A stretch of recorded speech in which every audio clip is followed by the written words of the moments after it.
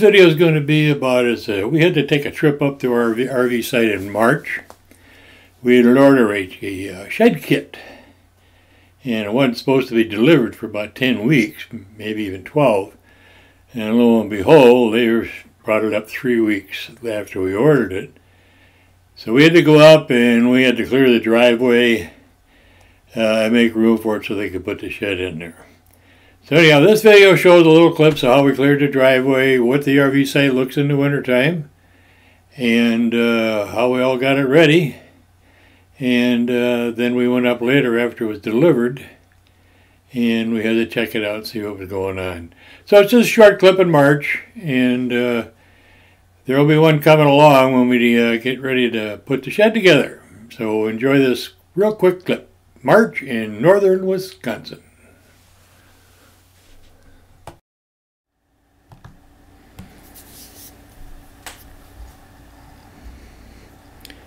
This is the snow that I had to get out of the driveway. It was on the left-hand side there. It was a foot or more deep, and it was very hard. I had to chop down with the shovel, and a lot of work. I did finally get it done. I just ran the SUV back and forth across the little bit of snow that I had left there. Here you can see they did drop it off late at night, and they ripped some of the packing. So here you can see the tarp we had to put on it.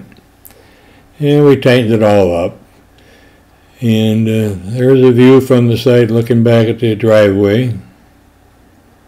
And you can see along the tree line there, I went over there because the sun had melted a lot of the snow. So it wasn't that much snow to go, but it was pretty hard to get out of there.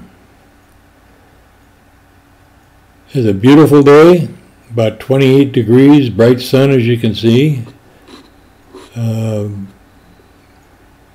wind. And there you can see there's some tracks right there, and you can see what the site looks like.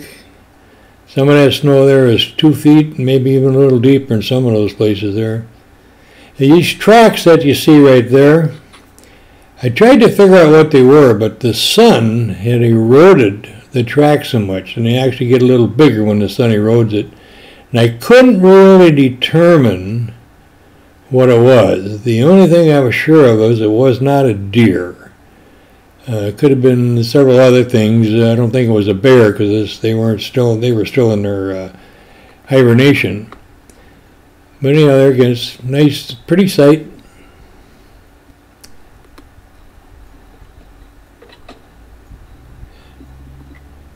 Here you're going to hear us walking on top of the snow.